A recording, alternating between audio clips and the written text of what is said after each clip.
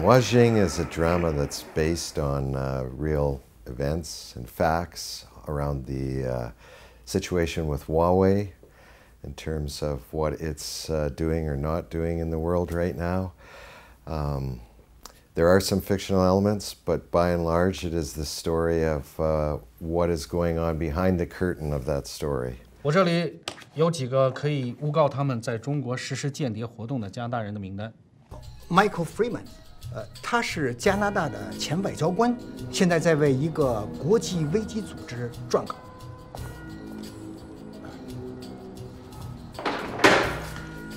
Jeremy Spader 是个商人，和北朝鲜有些关系。 What drew me to this story was in part the intrigue involved around it, but also its part in what is a larger injustice that's being, perpetrated in China, which I am always attracted to stories about social injustice or stories about underdogs or people that are struggling against some larger force. I always find that fascinating. Humans are always being tested in terms of their loyalty in some way, and some stay true to themselves and others wander off the path. Well, I think that it's a kind of art that I like. I mean, I think this is a good use of film and television, that it tells it is based on a real world that we live in, that we read in our newspapers, we watch on the news, and to have it dramatized in this way. And I think that's part of the job of a cultural expression, is to be able to put forward a point of view or to add to the ongoing conversation of who we are. And who we are means, like, where are we? What are we doing? How does this look? It then gives us a chance in a democratic country to actually either form our opinions about who we're going to vote for and how, because that government's got foreign policy. It simply adds to our information about the world we live in a real way, and who we are and how much we can affect it or not affect it, and what, if anything, we can do about it. But for me, that's entertainment. I have no problem with that being entertainment that leads us to the real world as opposed to away from the real world. I think the entire U.S. government is fed up with China going afoul of international laws. They just arbitrarily sentenced a Canadian to death. There's no telling where this retaliation will end.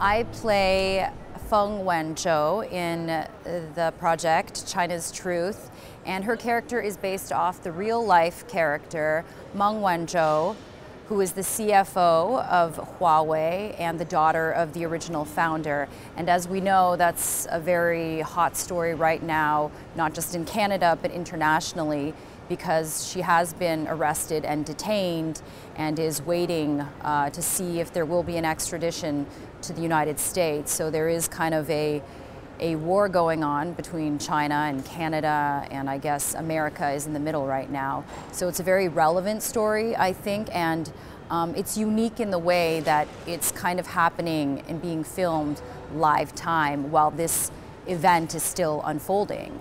Ms. Feng Xiaozhou, I am releasing you on bail forthwith. Ms. Feng, can I ask you a few questions? Ms. Feng.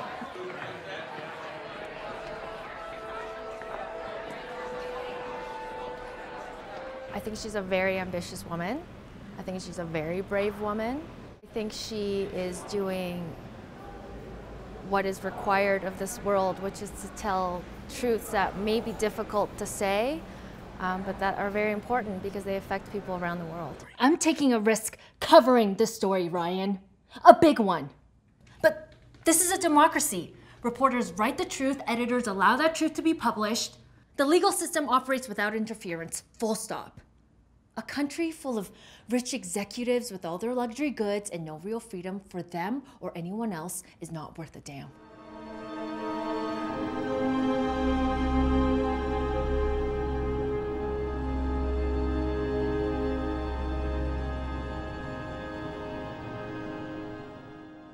So I play the character Ryan Lowe in the project China's Truth. He is the junior PR manager at Huasing, which is the company that is it's the subject of the story. He's also the boyfriend and partner of Jane Lee. Miss Lee's parents are actually in China right now visiting family, are they not? Yes. Sorry, how did you know that? It would be unfortunate if a few articles published in a Canadian newspaper were to cause such innocent people any difficulties.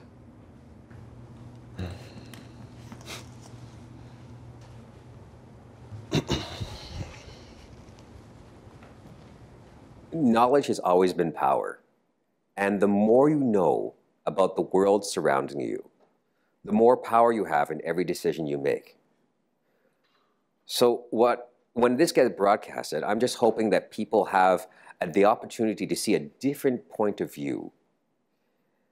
We won't convince everybody, but if it makes you think, if it makes you take pause, then it's just another extra piece of information that will help you make decisions, make judgments, and maybe affect the way your perspective of the world.